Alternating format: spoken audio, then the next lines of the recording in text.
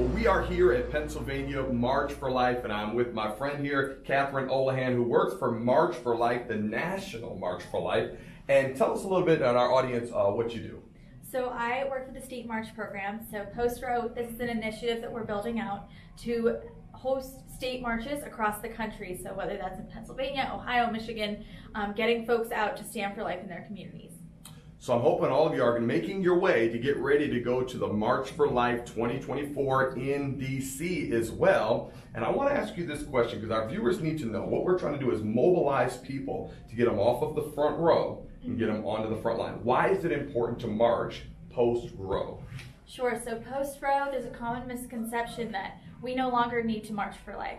And this could not be further from the case because with Roe overturned, the power to decide pro-life policy is in the hands of the people. This means that it's not only up to your state legislators, but it's still up to your federal legislators to decide federal abortion policy. This is why we need to be in DC in January, marching for life, letting them know that we will still hold them accountable, and we want them making lives that defend the dignity of both mother and child. Thank you so much, Catherine, for all that you're doing and making your stance for life. Listen, we need to continue to pray for people like Catherine and all those that are helping with March for Life. Won't you be a part of this wonderful, momentous event coming up in DC and in your state? When they have a March for Life coming to your state, we need you to get off the front row and to get on the front line. Let's make a stand for life. Even as she mentioned, Roe v. Wade has been overturned. Yes, it was a great victory, but it's also a call to action and a call to battle. Let's make every state, starting in Pennsylvania, a pro-life state in Jesus' name.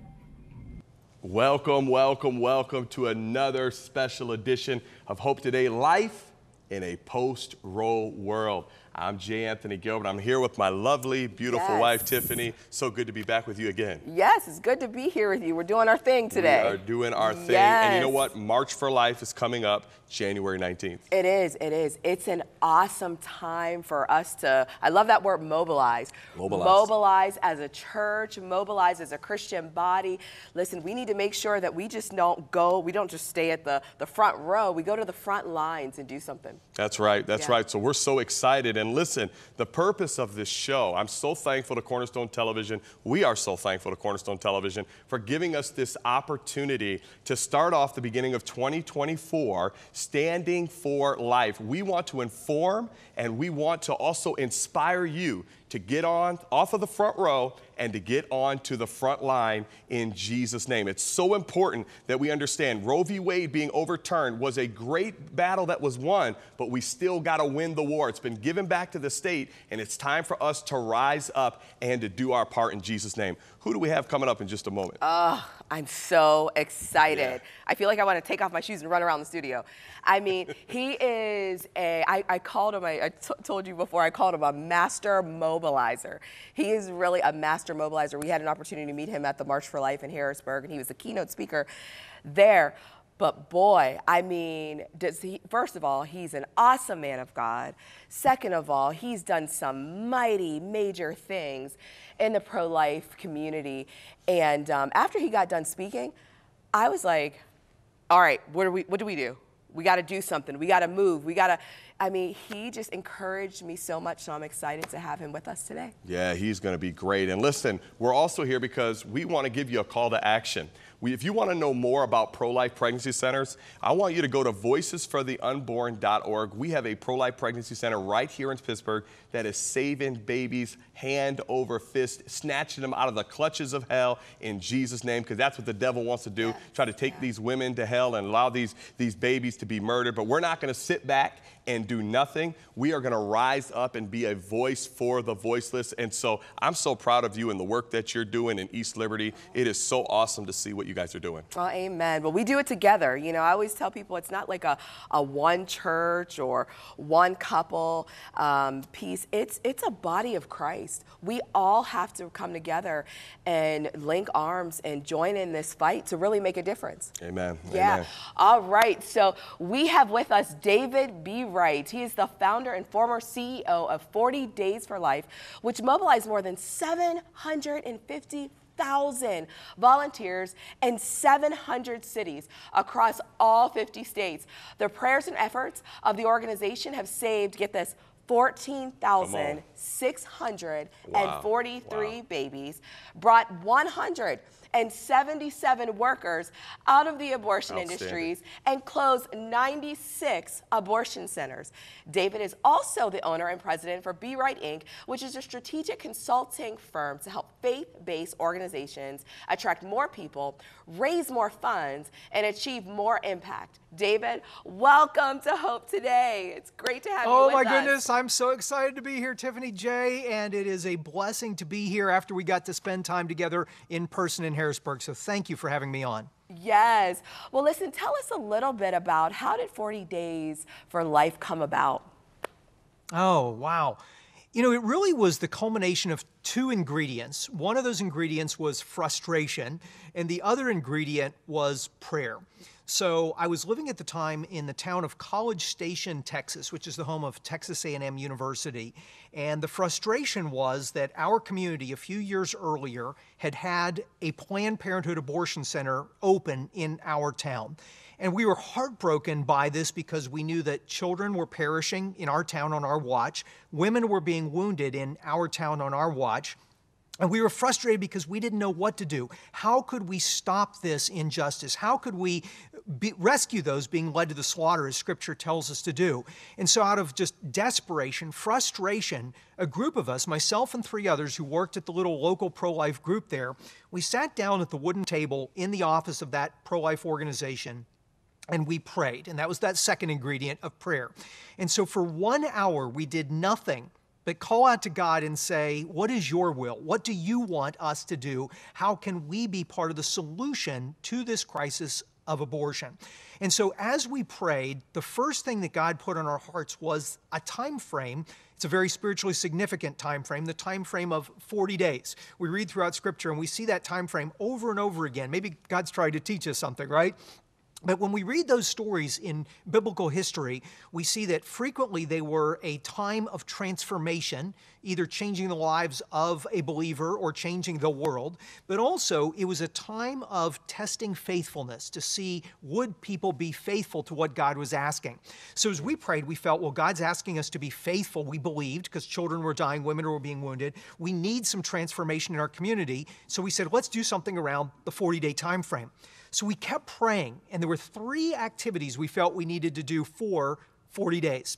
Number 1 was prayer and fasting, because we know that with man ending abortion, this seems impossible, even in this post-Roe landscape we're in. But with God, all things are possible. I can do all things through Christ who strengthens me. So we felt we needed to pray. But the second half of that was we needed to fast, because in Scripture we're told that some demons can only be driven out through prayer and fasting.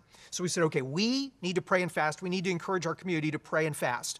The second thing we felt led to do was to go to the place where lives were at risk. So to gather in the public right-of-way peacefully outside the local Planned Parenthood abortion center to bear witness to the injustice of what was happening inside, but also to bring light into that darkness. And where 2 or more gather in our Lord's name, He promises to be present in our midst, to bring His presence there to that place of hopelessness and despair where lives are lost and women are wounded. So we said we've got to gather for 40 days outside of that facility. So prayer and fasting, peaceful vigil. And the third thing we felt led to do for 40 days was community outreach, because we know that the most powerful form of advertising in the world is not, it's not even this show, it's not a television ad, it's not a billboard on the side of the road, it's word of mouth. It's when the people who are right now watching us, listening to us, talk to their friends, their family members, and fellow believers. And so we said, we've got to spread the word about the sanctity of life to everybody in our community. And we had a team of college students that literally said, we'll go door to door for 40 days, inviting everybody in our town to be a part of the solution to this crisis.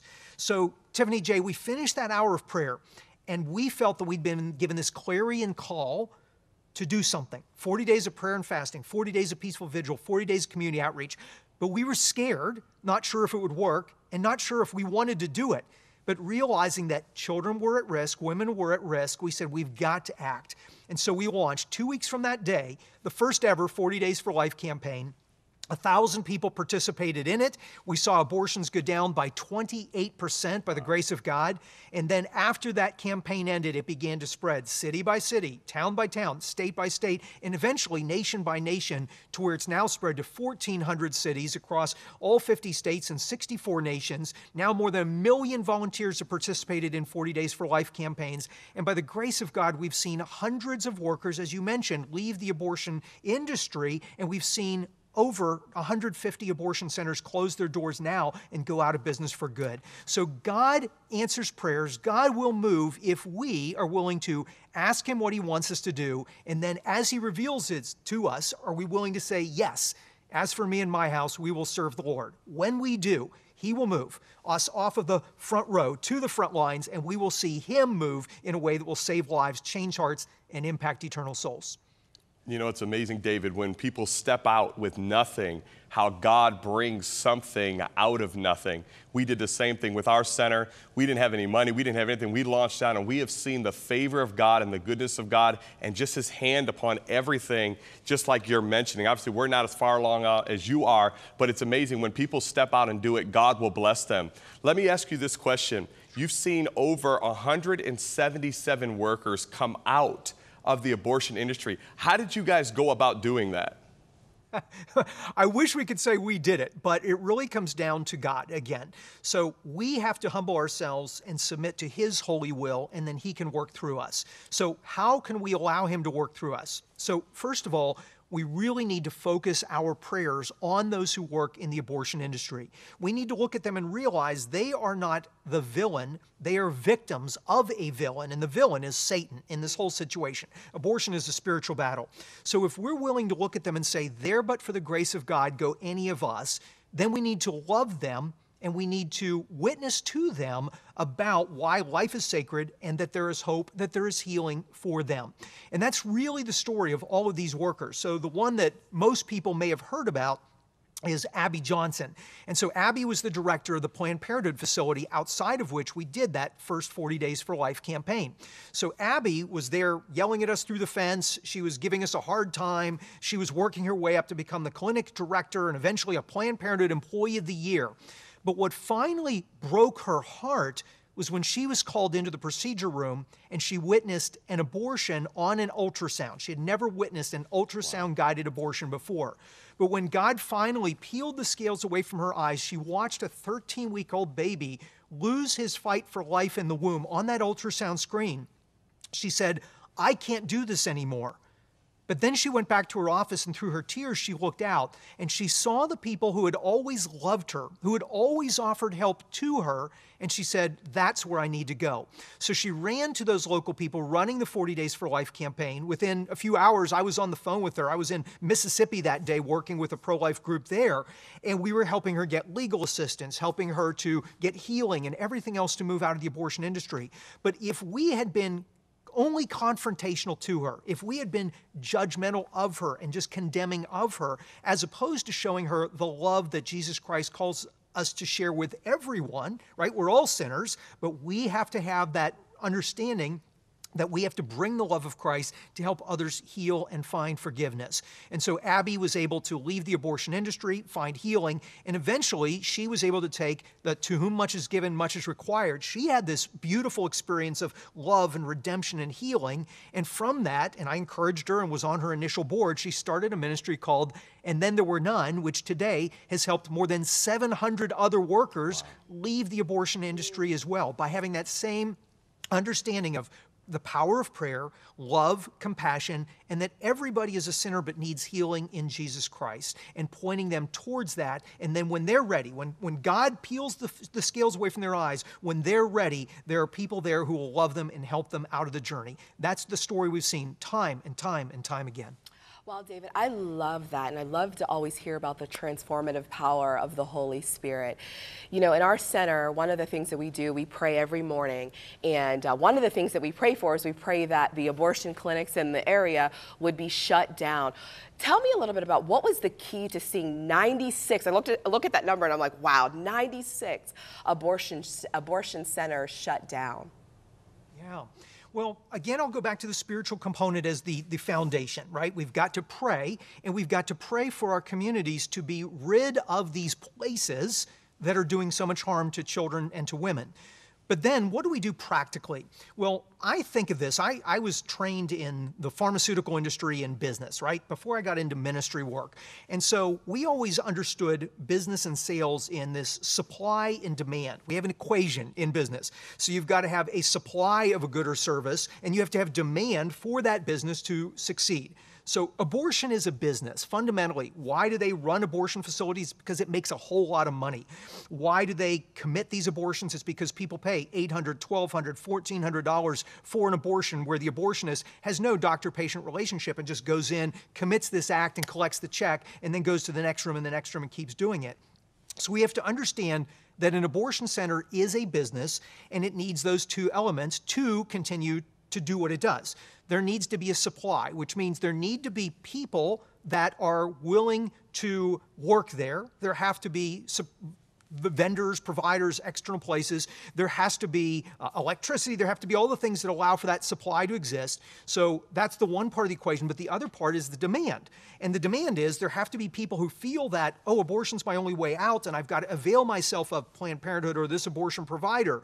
So what we do in solving the problem, and Tiffany, what you do at your pregnancy center, you're primarily addressing the demand side. When somebody is in an unexpected pregnancy and they're scared and there's a lot of social pressure on them, you're helping her to know it's okay. We love you. We'll help you. We'll walk with you through this journey. And as a result, she's no longer susceptible to the propaganda and the sales pitch for abortion that Planned Parenthood or the abortion industry would give her. So you're bringing down one of the sides of the equation of the abortion industry. When we go out and pray outside of these facilities, or when we are able to help workers leave the abortion facility, that is bringing down the supply of the various things they need. They need to be seen in the community as blending in. They need to have workers. They need to have suppliers who are willing to furnish them with, hazardous waste disposal and all these other things. When those things start to go down, when their tax funding goes down, and in Texas, that was a major key, as we were simultaneously, while reaching the hearts and minds of the women and helping to save the children and trying to draw the workers out, we were also working with our state officials, what the March for Life encourages us to do, right? Be engaged in the civic part of this battle. We are encouraging our elected officials to defund Planned Parenthood of millions of dollars of taxpayer funding. And when that eventually happened, that was a straw. They couldn't get by without that supply of funding. And so facilities start closing their doors. So just to kind of wrap all that up and just put it together for each of us, it's pray as if it all depends upon God, because it does. And then work like it all depends upon us, because God wants to use us as His hands and His feet. And if we're willing to drive down the supply side of the equation, if we're willing to drive down the demand side of the equation, and do it all in love, where we're drawing those who have been victims of the villain out of the abortion industry, and we are continuing to save lives and impact eternal souls, that's where we will see God move in a profound way, transforming our communities, transforming our states, transforming our nation and the entire world. Amen to that, David. Can you take a minute, because I'm sure there's somebody watching right now that they're hearing you, and as my wife calls you, the great mobilizer, they're ready to get off of the front row, get onto the front lines. If they want to get involved in the fight, what would you say to them to say, hey, this is how you can start? And then would you do me a favor? After you do that, take a minute and just pray for those to have the boldness and the courage to get involved. Yeah. Well, thanks, Jay, for asking that. So the first thing I would say is, as people of faith, God knows where He wants us in this effort more than even we do. So the first thing is bathe this in prayer, whether it's right now while you're watching this show, or maybe it's as soon as the show is over. Get down on your knees or go to a prayer closet or whatever your style of prayer is, and just say, God, I'm here. Use me. Send me. Where do you want me? And be discerning of what it is that you feel He is asking of you. Assess your talents. Assess your skills. Assess your experiences. God has prepared you for some unique, irreplaceable role in this struggle. I was just talking the other day with Abby Johnson, the former Planned Parenthood director, and with her, not long after she left the abortion industry, she started to have other workers reaching out to her and saying, hey, you've been where I am and you came out. How did you do it? And I started to say, Abby, this could be what God wants to use you for, because you've been there, done that, To whom much is given, much is required. You had this beautiful journey of conversion and healing. Maybe you're supposed to reach back and help others. So for the person watching, the person listening, find where God may want to use you and then start testing the waters. Maybe go volunteer at a pregnancy center. Get involved there, or donate for sure, because that's some of the most important frontline work that can be done right now in this post-Roe landscape. Walking with women in the messiness of real life. Go to a March for Life. Go to the National March for Life in Washington, D.C., and they'll have all these different organizations there talking about different facets of the movement. Find your place and get involved. Go participate in a 40 Days for Life in your community during the spring or during the fall when those campaigns are going on. Get involved in the civic process. Find your place. And let's go to the Lord and let's ask Him to guide your heart as you discern and say, where, God, can you use me? Heavenly Father, I love you, and I thank you so much for bringing us together. Dear Lord, help each of us to understand how we can use our gifts, our talents, our experiences to glorify you, to be a light in the darkness, to protect mothers, to save children, and to bring an end to this injustice of abortion. For the person watching right now, help them to know what they can do, their time, talent, and treasure, how it can make a difference, and help them say yes to you and get engaged, to get off the front rows into the front lines, and to make a difference and glorify you in the process. We ask all of this in Jesus' most precious name. Amen. David Bereit, thank you so much for what you're doing, your stance for pro-life. You did a phenomenal job last year at the March for Life in Harrisburg. Thank you for your time here and just giving us these words of wisdom to help us stand for life. It's an honor and a glory to be with you, and thank you so much for this show. I'm excited to be a part of it. Amen. God bless you. Well, Wow. Are you mobilized? I got an extra fire, set a fire on me. I mean, I'm ready to go again. Amen. I mean, it's awesome what he's doing, what he's done by way of the Lord. I'm just excited to see what's coming up next with him. Amen. You know, and it's so important, ladies and gentlemen, the purpose of this show, that we remind you that we want to mobilize you to get off of the front row and onto the front line. Our prayer is that you will now say, I'm going to step up and do something. I'm going to go support a pregnancy center. If you're looking for one, you're looking at two people right here in Pittsburgh, voicesfortheunborn.org. You can go there right now, and there's 3 ways that you can partner with us. One, you can pray. As a matter of fact, why don't you take a minute, because let's see, what would be January 27th, we're going to go down there like he does for 40 Days for Life, and we're going to pray. What happens on that day? That's right. So this is an opportunity for us, again, to mobilize, to come together, and to link arms as a body of Christ, and really to pray in the Spirit, and really to increase our faith, to see God and expect God to move in those abortion clinics. So, yeah. Amen. The 4th Saturday of each month at 8:30, we meet down at our clinic, 1 block from the largest abortion provider in our area, 8:30 a.m. to pray. If you're looking for a place to pray, please come and do so. Number 2, even as David said earlier, you can find a local pregnancy center. If you want to go to Voice for the Unborn, you can do that. Wherever it is, though, find one that you believe in. Maybe talk to your pastor, to their church, and get involved with them and participate. Find out what your skill set is and start involving yourself there. And then the last one, you can plant a seed. You can sow. You can partner. David mentioned that we need support now more than ever in order to save the lives of the unborn. And I was thinking about how when they went down there and he said they prayed and fasted, there was a story of a woman, remember, that came by and she was so angry with everybody. Oh my goodness. But people continued to pray. What happened when the people prayed for her? Well, you know, it was so interesting because, again, you saw the hand of God move there. There was a young woman. She was so upset by our presence there.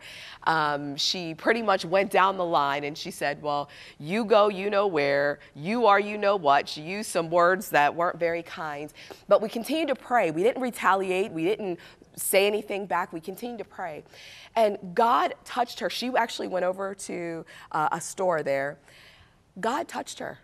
She came back and she apologized to each and every one of us. And not only did she apologize, she gave us the why behind why she was feeling the way that she was. And we had an opportunity to minister with her. We had an opportunity to build relationship and to pray with her as well. And you know, Pastor Jay, I just want to share this as well. When we were down there, you know, there's so much happening in the Spirit. We were down there, we were praying. And this is why we need you. This is why we need every one of you. This is serious. And we were on the block And there was a couple that rode past. A guy had dropped off his significant other to go in there to get an abortion. And he got out of his car and he did this little dance around the car. And it was interesting. We've never really seen anything like that before. So somebody asked him, we were just so intrigued by it. Somebody asked him, hey, listen, what are you doing this dance for? He said, well, listen, I'm doing a satanic dance because we're sacrificing our child. Wow. Wow. That's what's happening, everybody. That's what's happening. That's why it's so important for us to get up and move and do something. We can't just be in our homes. Yeah, prayer's important, but we need to get out and do something and to be about something. We need to mobilize, you know, because this is what's happening. Satan is out there and he's doing some crazy things in and around people. But we know, Pastor Jay, we know we have the victory. We have the victory in Christ. And that's the reason why, ladies and gentlemen, we are bringing this to you to inform you and to hopefully inspire you. This is why we need to pray. This is why we have to come together. Did you hear what she just said? A guy gets out of his car, does a dance. We're down there praying, does a dance and says, we're offering a sacrifice to Satan. This is what happens in the abortion mill. This is what happens in the abortion. This is what's happening in your backyard. You know what God spoke to me? This is important. I want you to catch this. When you stand before God one day after hearing these words and he says, what did you do to further the cause of pro-life? What are you going to tell him? You are given an opportunity right now to say, I can make a difference.